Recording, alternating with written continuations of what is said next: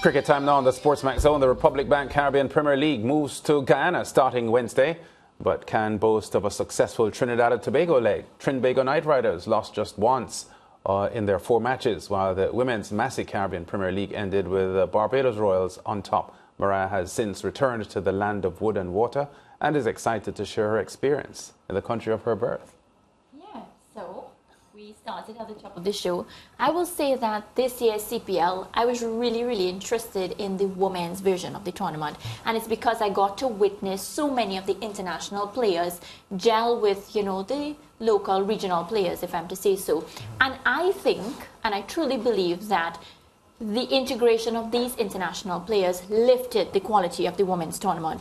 We saw a century from Sophie Devine. We saw players like Shabnim Ishmael, Shreyanka Patel come into the setup and of course add so much quality and value. And I think it will benefit the regional players because they got the opportunity. Some of them probably never got the opportunity before to rub shoulders with players of this quality.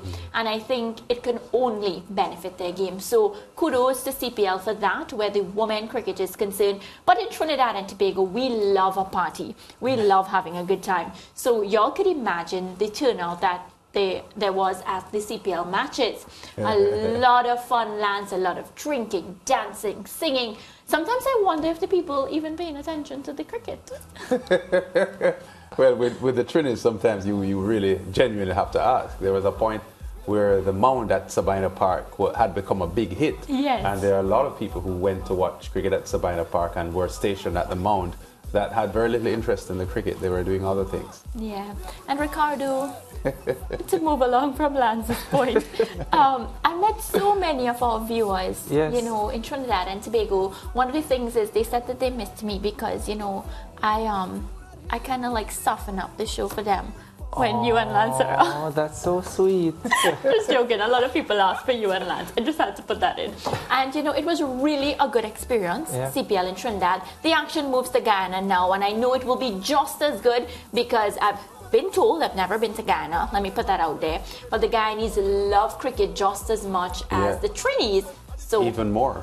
Right. Yeah. So you can add that for me. I saw a picture this morning of the airport in Guyana. Yeah. Individuals arriving last night and it was jam-packed.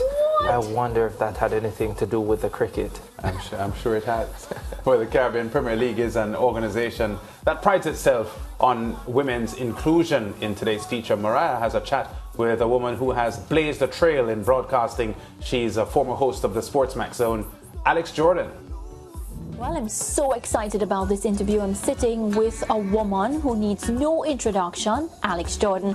Of course, she was on the show before me, and I'm so happy to share this platform with you. Alex, welcome. But thank you so much. Thank you. Yeah, so today, of course, you know, my interview is surrounded getting to know you and just your journey throughout this career. You've been dominating. You've been brilliant. Thank you. I don't know about dominating. But where did I start? It's hard to know where I started because really I come out of music. You know, I was a radio DJ, a voice-over artist, really. Music has been my first passion and first job and first life. But I've always been an athlete, right? I'm a 3-time Barbados national. I played squash for Barbados. I played junior golf. Hope to play senior golf one day. And I swam. So I've always been into competitive sport, but I wasn't working in sports. And I've never studied one day about TV or broadcasting. My study was third world politics with languages, right?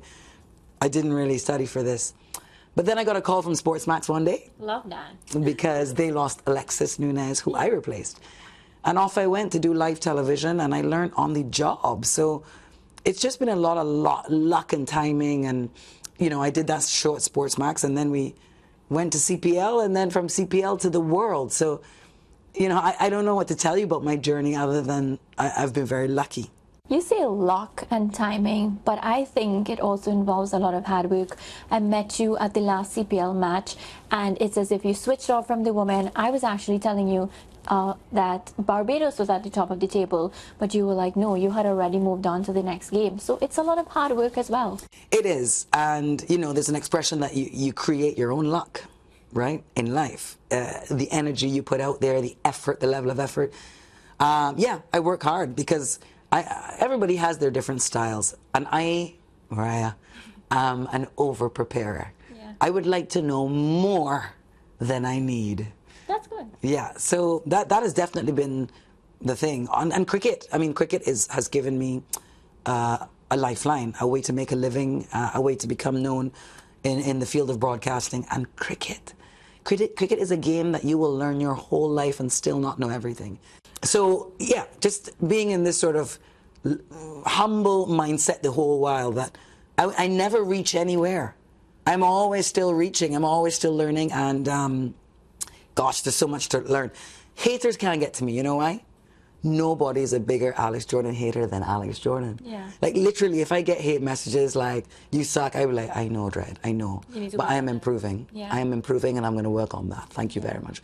You can't get to me because I have to be full of ego for that to hurt me. Talk to us about a bit of the struggles, you know, to get from that point and Alex Jordan just getting started in the business to now the one that says, I'm my biggest hater and I can deal with what you have to say about me because I know myself better than you do. Gosh, how much time have you got? First of all, Daddy, rest in peace. But you didn't really prepare me. My father was such an equal opportunity father, didn't treat my sister and I any differently from my brother. So I grew up in a household where gender relations were very equal. It's only when I got in the world where I was like, I'm speaking and no one in this room is listening to me. Can they not hear my big booming voice? I literally was so taken aback that I all of a sudden realized, oh my God, the world treats women differently. Yeah. Luckily, I had not drunk the Kool-Aid. My programming was already that I am my own person and I have value.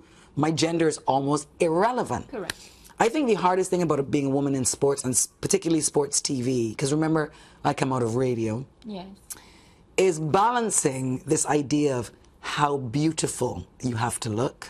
And when I started just relaxing on how I look is how I look, and however people perceive me is going to however they perceive me, really working on my character. Yes. How I make people feel the value of my intelligence and my opinions and my angles of observation is what I value. I'm not sure what they value, but I have to stick to what I value. And the moment I started shifting from worrying to actually, no, y'all want to hear what I have to say? Like, let's roll. Yeah. That was a big shift for me. And it's difficult for you, for your generation, the people below you, because social media, you know, pick or it didn't happen, right? This is the culture that you live in. How something looks matters a lot. But I would urge a lot of women to maybe focus a little less on how something looks and think about how it feels, how it, you know, I talk about we are human beings. But in this generation, y'all don't do a lot of being. Y'all do a lot of posing, setting up, looking like we're being. Yeah. No, you have to be in your body. Be present in the moment. This is it. Yeah. So Alex, as we get ready to wrap, and of course I thank you for taking the time, what's the legacy that you intend to leave? I guess I would like to leave a legacy that you can take your own path, that there's not one prescription to being a woman or to being a West Indian or to being whatever you want to be. I hope I leave a legacy of, you know, you can do anything you want to do, and don't let anyone put any barriers on you. When they called me to come into live TV, I was 40. I went into TV at 40 as a woman. I want that to be an inspiration to someone who's turning 30 and feeling like the world is over. The world is just beginning. You know, don't let people devalue you. Do not subscribe to those old tropes about age or, you know, gender or class, race. Be your own self, you know, rise above it, and you'll be amazed at how people react to you. Yeah, well, for sure, you know how to make people feel good. I want to thank you so much for joining us. Mariah, I'm sure you enjoyed that. Alex Jordan is not a normal individual. She has a dynamic brain and a hugely talented woman. And it was a pleasure to work with her for the time that she was at SportsMax. Yeah, it was amazing to work with her, Lance. And I tell you a quick story. When I just came to SportsMax in 2017, the first few weeks I was here, I remember them being quite tough, trying to fit into a new environment. Alex Jordan was on vacation at the time when I came. And the first day that Alex Jordan walked through the door, I remember feeling so much better because she came with a type of life and energy that I had just not felt before. And once you are engulfed in that, and I just remember that when she spoke about how you make someone feel and the importance of that, I'll never forget that, because in that moment, Alex Jordan made me feel at home, and I felt that way ever since. Yeah, she really has a way with people, and of course, I had to thank her for taking the time because she was so busy during the CPL. But we have to go now. We have to go to a break, and when we come back, interactive. I'm ready for the competition. You know, take intimidation.